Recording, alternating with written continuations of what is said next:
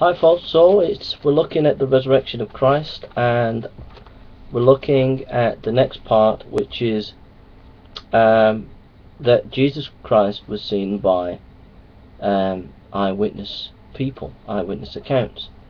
1 Corinthians chapter 15, 1-7 is a key piece of historical evidence. It was written about AD 55, but the source of information goes back to as early as AD 33.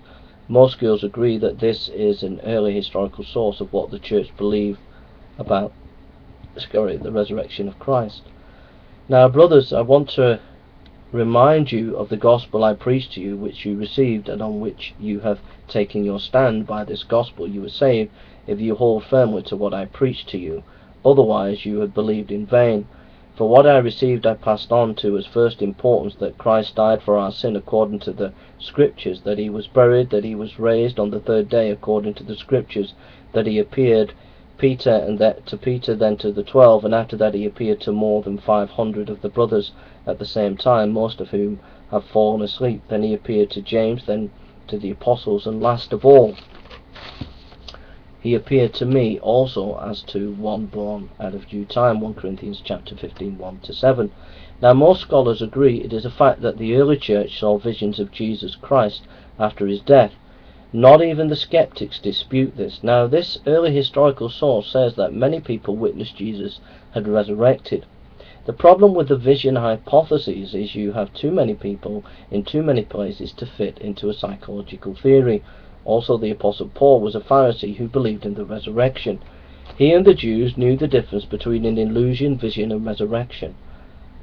The early church testified unanimously they saw a resurrected Christ. They were very clear about this.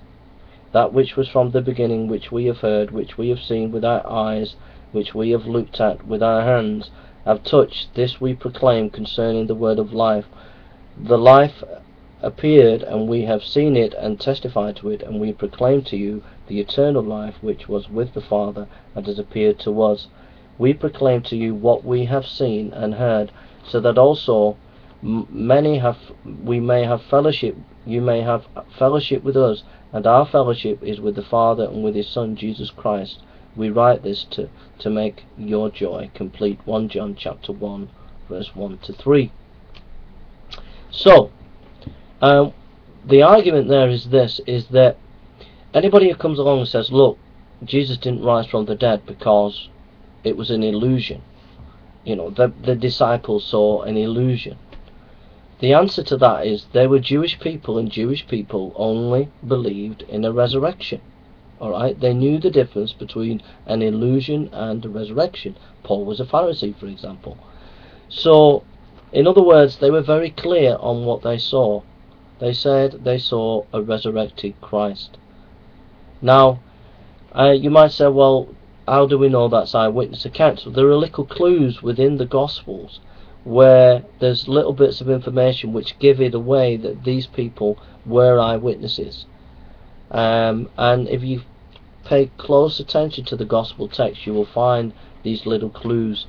If you want more information on that, go to the 4 lectures at Southern Baptist Theological Seminary by Dr. Balcom on the historicity of the Gospels for more details about that. Okay, so we'll leave it at there, and we'll look at this in more detail now.